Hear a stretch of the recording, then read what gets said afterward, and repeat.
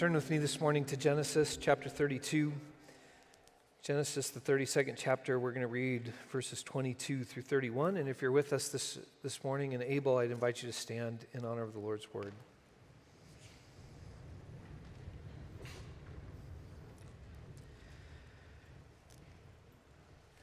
Jacob got up during the night, took his 2 wives, his 2 women servants, and his 11 sons, and crossed the Jabbok River's shallow water. He took them and everything that belonged to him, and he helped them cross the river. But Jacob stayed apart by himself, and a man wrestled with him until dawn broke. When the man saw that he couldn't defeat Jacob, he grabbed Jacob's thigh and tore a muscle in Jacob's thigh as he wrestled with him.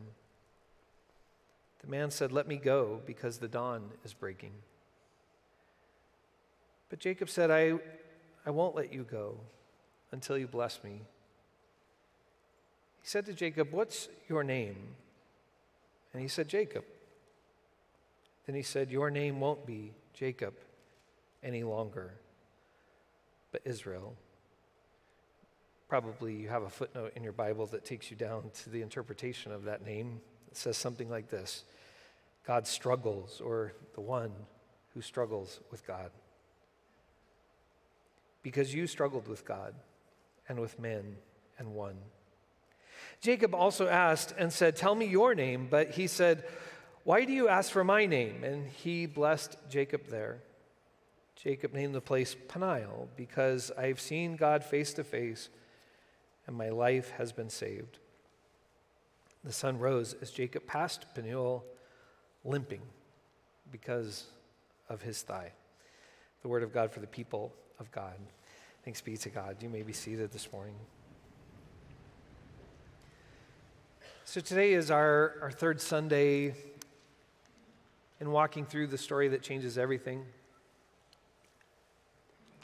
Thanks for those of you who've been participating and joining. And I have to say, it's we're just a few weeks into this, but the word I would give to it is it feels weighty. Not just because it's been a fair amount of work to keep doing it, but more than that, it feels weighty, important. A sense of God speaking to us through all of the word in this season. I would invite you, if you haven't had a chance to jump in, we only have one more day tomorrow in Genesis 49 and 50, and then Tuesday we start into Exodus, and we'll be in Exodus for 14 days. I don't know if you know this, I have some affection for the book of Exodus. I think I mentioned it a time or two, and so it would be fun if you haven't jumped in, if you'd like to jump in, we're going to have some fun with Exodus. But this morning, one of the challenges in doing this has been to try to think about what text do we want to concentrate on each Sunday as we worship together. As I look ahead, that gets challenging because after we get out of Exodus, we get into Leviticus and Numbers, and it will be a different kind of challenge to decide what are we going to look at each Sunday. But I'm looking forward to that challenge. Today was really a challenge, though, because we've been in Genesis 12 through 50, which is such an amazing portion of the book of Genesis. Genesis 1 through 11 takes us from creation through the Tower of Babel, but Genesis 12 through 50 are those amazing stories of the 4 generations of matriarchs and patriarchs, taking us from Abraham and Sarah, all the way through 4 generations to Joseph, and the way God used him to not only redeem his family, but to save a whole group of people in the midst of a massive famine. It's about how God's promise weaves its way through the ups and downs, and there are ups and downs. It is such a soap opera of a family. Like sands through the hourglass, so are the days of our ancestors in faith. Right? So powerful. As I try to think about what's the right text for us to reflect on coming out of that section of Scripture, there were just so many to choose from.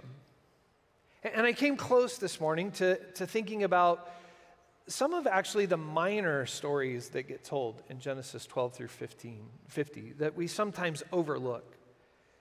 And they are important stories that exist on the margins, if you will, of God's people. And they do a couple of things. They remind us sometimes that those even outside of God's distinct people sometimes turn out to be more righteous than God's people themselves.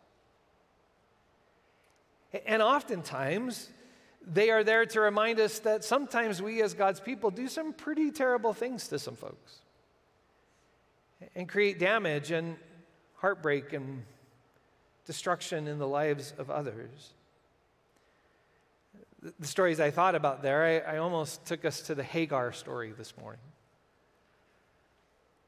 Such an interesting text about how Abraham and Sarai have this promise upon their life to be the father and mother of many nations, and yet they can't have a baby. And they get frustrated with that. And in their frustration, they decide maybe the way to do this is through Hagar, through Sarah's handmaiden. The problem, of course, is that oftentimes when God's people get frustrated because there's supposed to be a kind of birth happening in our midst that isn't happening, then we go try to find people who maybe aren't part of the community and drag them in so they can maybe help us have some life. And that's what Abraham and Sarah do. But once she's able to do that, it turns from blessing to frustration, and she is, in a sense, used up and sent out of the community. Part of what's so beautiful in the story is that even though Abraham and Sarah so often overlook her name and just describe her as that slave girl or that servant girl, God comes to Hagar, and the first word out of God's mouth is her name. Hagar, where have you come from and where are you going? And she names the God who speaks to her, the God who sees me. And has a promise for even Hagar. I'll just say, in light of Pastor Appreciation Month, I kind of give this speech at some level to the staff every year that I try to make a promise on your behalf. I hope it's okay, but I'm going to keep doing it anyway. That we will do our best not to Hagar any of them. Some on the pastoral staff will be here for a long time, but some won't be. Some will just be here as part of the journey of their ministry. And their job is not to, not for Josh, since you're on the front row, for Josh to come and help give birth to a youth ministry that we somehow can't figure out how to do on our own. But we don't really care about Josh's future or the hopes and dreams and purposes that God has for Josh. And so we as a church just use him up with little regard for his future. You aren't that kind of people, and we won't be that kind of people. Amen? Amen. So I thought about Hagar. I also thought about Leah. That story where Jacob meets Rachel and falls in love with her, but then he also ends up with Leah. We'll come back to that in a moment. But Leah just embodies the one who oftentimes just feels unloved, unvalued. And she too has this amazing story where God sees this one who Jacob doesn't really see. And he loves this one who Jacob doesn't really love. And God brings a flourishing and a blessing in her life. I also thought about Tamar. Problem is, I can't really read that text on a Sunday morning in front of children. Or in front of some of you. Tamar is this odd story and this odd character who marries one of the sons of Judah. And we're not told in the text what displeases God, but God kills her first husband. At least that's the story she tells. That was a joke, by the way.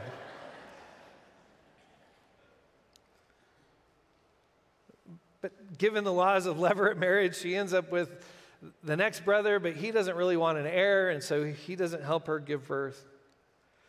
So God kills him too. Strange, but Judah's a little worried about giving another son to her. But the story is about those who so often in our world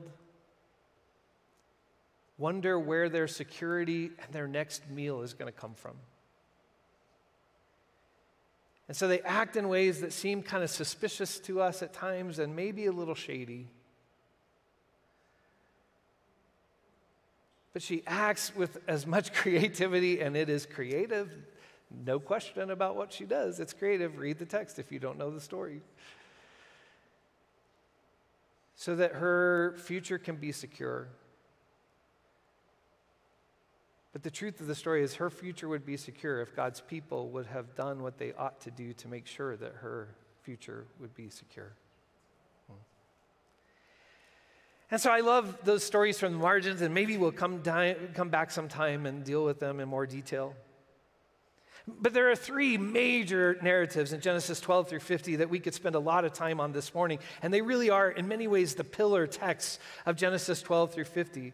The first is Genesis chapter 22, where Abraham is called to take Isaac up to Mount Moriah and to sacrifice him there. Scholars sometimes refer to it by its Hebrew name, the Akedah, which is a Hebrew word for binding. It's the only place in the Old Testament where that word is used, the binding of Isaac. This time through, it was the first time I noticed the parallel, first of all, between chapter 21 and chapter 22. In chapter 21, Sarah, a little nervous about her welfare and future, gets up and commands that Abraham take Hagar and Ishmael and send them into the wilderness. And so Abraham, the text says, gets up early in the morning and takes Hagar and Ishmael and sends them into the wilderness where they will likely face their mortality, face death. But as they go into the wilderness to face death, the messenger of God meets them, speaks to them, tells Hagar, look up. And when she looks up, she sees this well of water that becomes the opportunity for sustaining the life of both Hagar and Ishmael, and speaks another word of promise into Ishmael's life. In chapter 22, it's no longer Hagar making the demands, but God says to Abraham, take your son, your only son whom you love, and go into the wilderness and sacrifice him there. Go to the wilderness to face his likely death as well. As you know the story, when he goes into the wilderness and as Abraham begins ready to sacrifice Isaac, the messenger of the Lord says, look up, Abraham. And when he looks up, he sees that God has provided a ram. God has provided the sacrifice himself. What I find so powerful in that story, and if you're taking notes this morning, what I think is so important, and that was so clear this time going through it, is that every time God appears to Abraham, there is this pattern. God comes and makes a command or a call upon Abraham's life. But then, after God makes that command or that call, God then makes a promise to Abraham. So the command and the call comes then with a promise from God. And once Abraham hears that promise and is assured of that promise, then Abraham obeys. Did you follow that? There's a command, there's a promise, and then obedience. But what's so mysterious about Genesis 22 is that here's the pattern. God commands Abraham to go and sacrifice Isaac, and here's the weird part. He does it. We got command, and then we got obedience, and after Abraham obeys, then guess how it ends? He gets a promise. So what's so powerful about the text and what's so amazing about Abraham and his faith and why it gets, I think, captured even in Christian imagination as Paul writes Romans about how Abraham becomes a model of faith is because at this point in Abraham's journey, he no longer needs the promise to be able to obey. In fact, he's even willing to give the promise back to God because he has come to a place in his relationship where he trusts God so much that if God commands, even if he doesn't understand, he obeys, and then the promise comes out of that obedience. Oh, that is so good, and I should have preached on that today.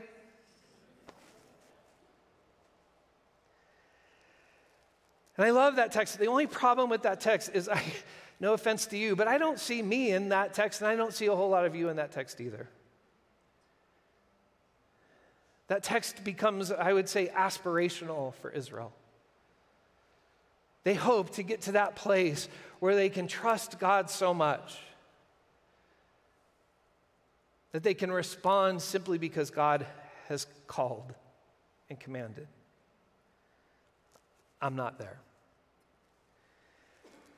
The other really cool text that we could look at today is at the very end, Genesis chapter 50.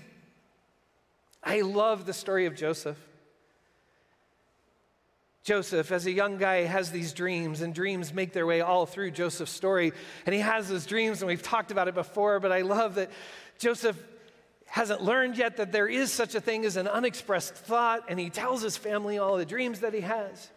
Even though it's not hard to interpret these dreams, they're about how his brothers and even his mother and father will somehow bow down to him. Joseph understands, he has so much self-assurance that he's going into life and he's going to be significant and he's going to be the best of the whole family. And it's clear to everybody, isn't it?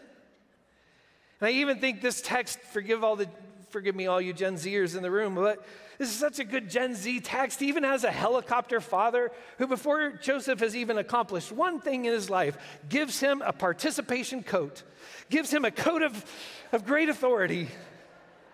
He's not done anything yet, but he gets all that honor. It's so brash. His brothers aren't real happy. They sell him into slavery. And Joseph discovers this unique call that God has placed upon his life. It comes with a great deal of challenge. And I think so much of the Joseph story is for the Judeans later who see in Joseph the model of what it means to be faithful even in exile. What it means to be a faithful promise even if the culture decides it's going to go a different direction than we would like it to go. How do we live as faithful presence? But here's the part that's so powerful about Joseph. By the end of the story, he realizes that the dreams that he had at the beginning were really not about him at all. That's the problem. Not just that he has a big mouth, but he misunderstood. He thought these dreams were about his elevation, but what they were really about was about God's purposes in redeeming not just Joseph's family, but the entire surrounding world of Joseph. And he can make that bold claim at the end of chapter 50, you intended this for evil, but God brought good about in it. Again, I love this text, but I too think it's aspirational. I love my life that I get to spend with college students a lot during the week. And this week I was in Kansas City with seminary students. Most of them are early days of ministry, their tails wagging, excited about what God has for them. I got to speak to a group of young people who are here at NNU for the weekend yesterday, who are here kind of exploring the call of God upon their life and what does that mean. It was so fun to get to meet with them, but they're so young and idealistic and excited about what God has for them. And the problem is, there's something so wonderful about that, but it's fun to deal with young people who have all these dreams, but it's hard not to think that those dreams somehow are about you. And so it's so beautiful, as we will do this week in celebrating Marvin's life, to also get to participate with folks kind of towards the end of our journeys. We're able to look back and say what we thought was a career and what we thought was us trying to make something of our lives was actually God using us in powerful ways. And what's so cool is, as will be the case as we celebrate Dr. Stahlkup's life, the more we lean into the things of God, the more there is to kind of celebrate at the last chapter. Not of what we have done, but what God has done through us. But again, I'm not quite there yet. I see Joseph as so aspirational, and Abraham is so aspirational, but in many ways so unattainable. And that's why I just want to spend a few minutes talking about what I think is the central text in this section of Scripture, and certainly my favorite character, but fascinatingly, it is the text by which Israel understands its own life and takes their own name. It's the story we read of that weasel Jacob. Jacob comes out of the womb fighting, grabbing Esau's heel. He gets a name, and I'm sorry if your name is Jacob. It's not a great name in the Bible. just comes out grabbing heels, wanting to get ahead. Jacob has spent his whole life trying to become significant, trying to get ahead of others, trying to live a life that somehow will be affirmed by somebody. He would be so obnoxious on social media. He would just post every day wanting the whole world to affirm his life. Trying to get ahead, trying to be noticed, trying to get blessed. Cheats Esau out of his birthright, cheats Esau out of his blessing. You probably know the story. He flees and meets Rachel at the well. Oh, Fifi, and falls in love. It turns out his father-in-law is even a better cheater than he is. So it's such a great, funny part of the story, the cheater getting out cheated. But the text that we read, Genesis 32, is at this point in Jacob's life where he now has all kinds of kids and all kinds of flocks, and he doesn't need Laban anymore, and he's really had it with Laban, and so he's getting out of here. And he's going home. But here's the problem. He knows that as he goes home, there is going to be one major problem as he goes home. Esau. For Esau was angry, rightly, vengeful, rightly, and had sworn that when Isaac dies, he's going to kill Jacob. And so as Jacob takes all of his stuff home, he realizes, I'm getting close to home. We could see Esau any moment now. So in the chapter before, he sends out spies to go see if anybody can see Esau anywhere. And the spies come back and say, bad news. Esau's coming. And he's got 400 men with him, which is not a pastoral appreciation welcome party. It's a sign that there's going to be bloodshed here. So Jacob does what Jacob does when your top gift is strategic, right? Like he just goes into Jacobness. And he goes, oh, here's what I'll do. I'll send wave after wave of gift, and maybe that will appease Esau. That's a good plan. Then he does the most weaselly thing.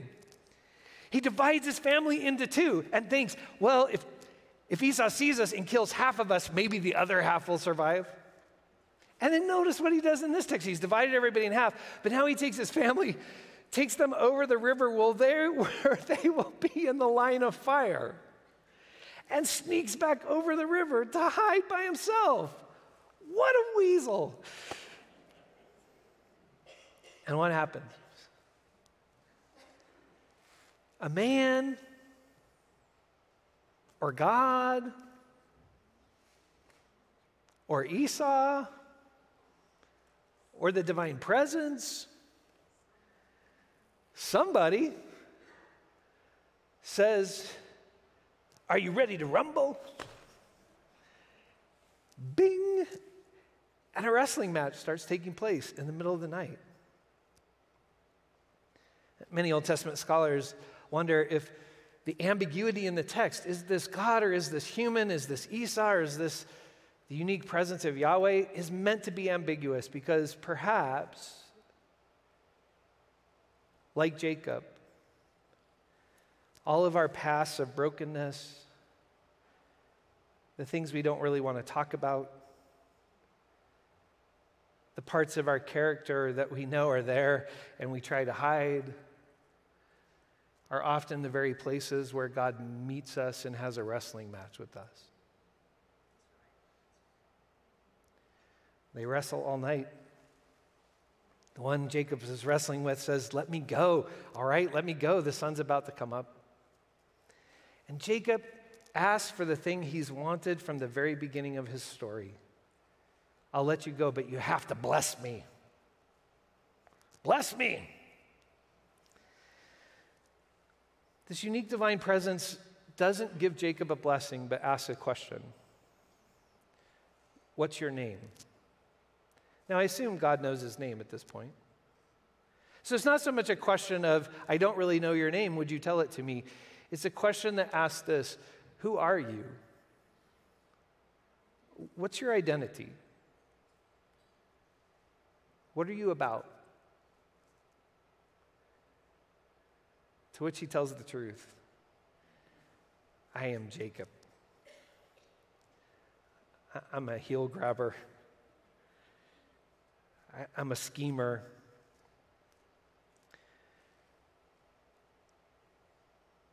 And rather than getting a blessing, Jacob gets a new name.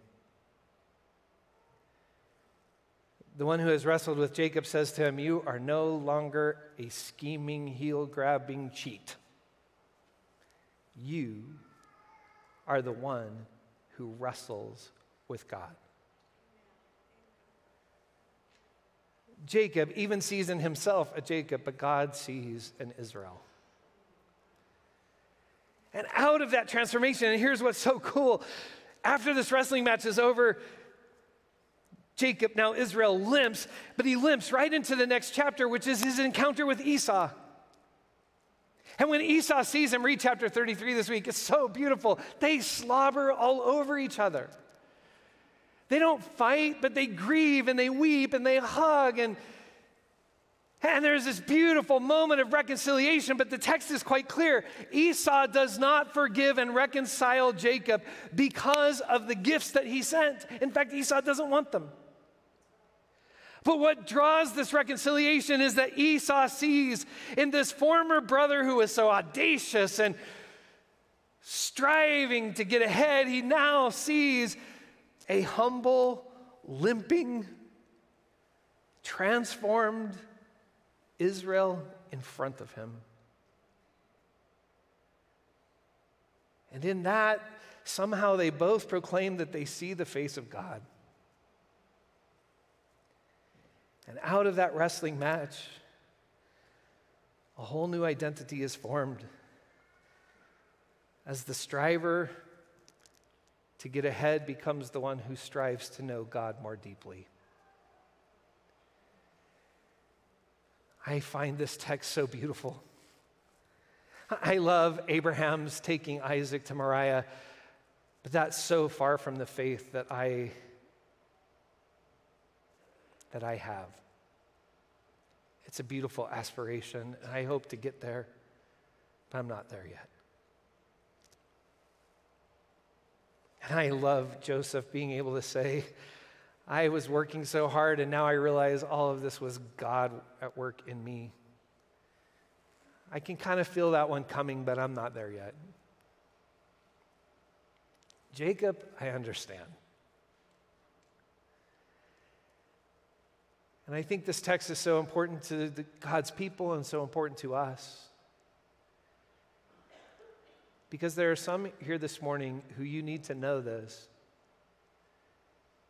God is never going to let you go.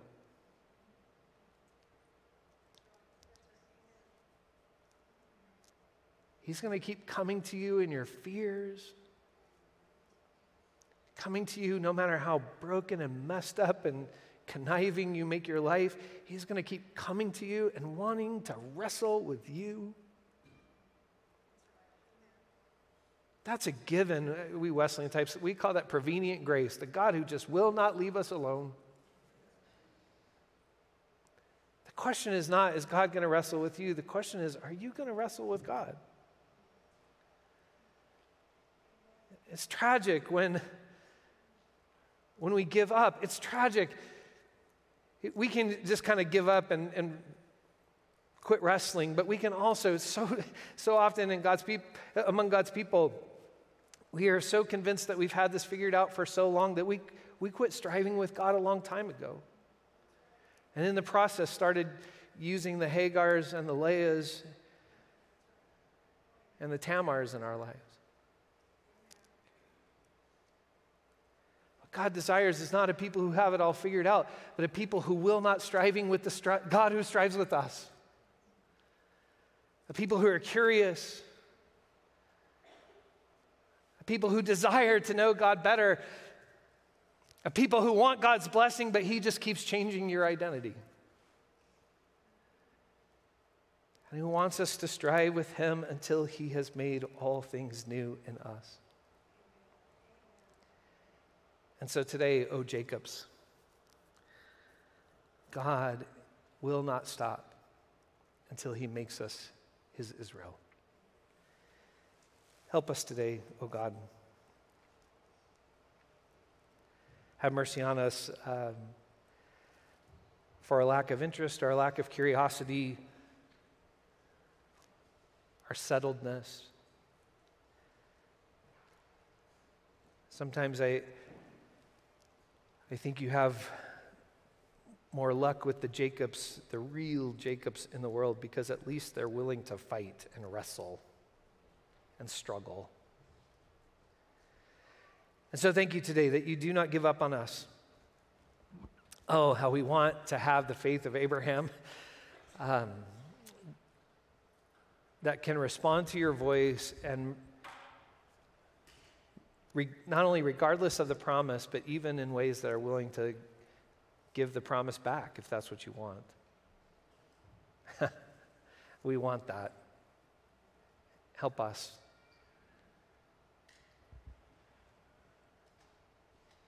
Thanks for the passions that you put into our lives, the dreams like Joseph had, but may we earlier rather than later come to realize that all of those dreams are really your dreams to transform the world, not to make our name great. And so may we too be like Joseph. But today we can confess we're Jacob. And so wrestle with us, strive with us, invite us to strive with you. And may we be a people whose posture toward the world is not one of assuredness or preparing for the battle that we're going to have with Esau.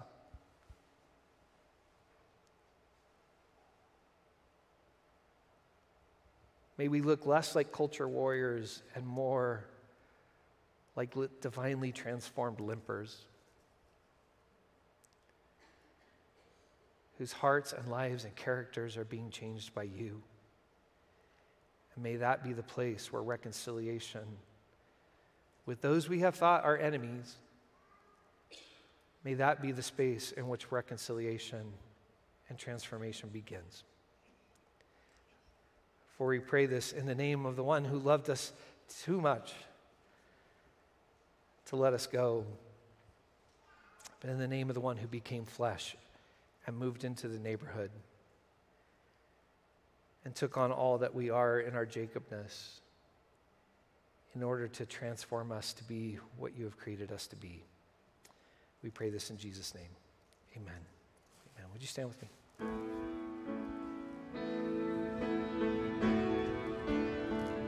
I love you, Lord. Oh, your mercy never fails me. All my days I've been held in your hand. From the moment that I wake up until I lay my head, oh, I will sing of the goodness of God.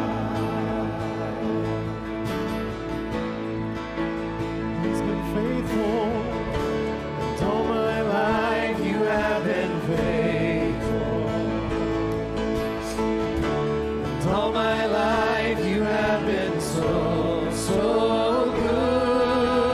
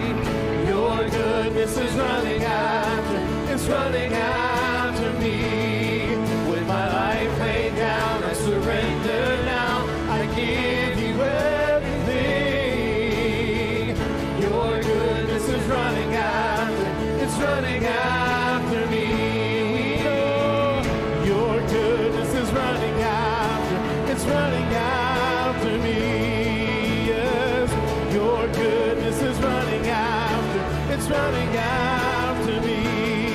With my life laid down and surrendered now, I give you everything. Your goodness is running after, it's running after me.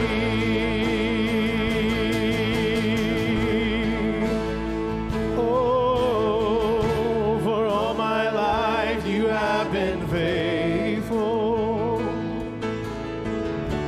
And all my life you have been so, so good. With every breath that I am able, I will sing of the goodness of God. I will sing of the goodness of God. I will sing of the goodness of God.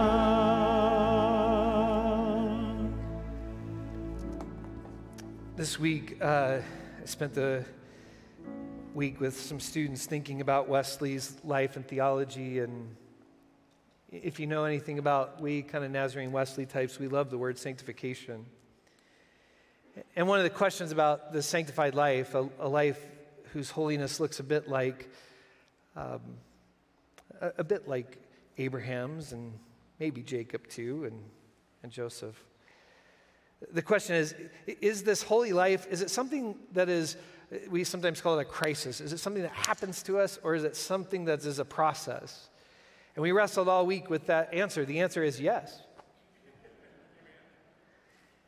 If you have not stepped into the ring to wrestle with the holy God, inviting him to make everything that you are holy and belonging to him, step into that ring, but let me warn you. To quote C.S. Lewis, he is good, but he is not safe. When you step into that ring, that is going to begin a process of that very presence of God wrestling with you. And I can't promise you won't limp a bit when you get out of that ring. In fact, you probably will. But you will leave not as Jacob, but transformed to be a reflection of who God is for the sake of the world. That's why this benediction's for us this morning. May the wrestling God who keeps making peace, may he sanctify us through and through. May our whole spirit, our souls, our bodies, may they be kept sound and blameless until the coming of our Lord Jesus Christ. And he who keeps calling us, he is faithful. And his promise is that he won't stop wrestling until he completes this work in us. And all God's people said, amen. Go in his peace.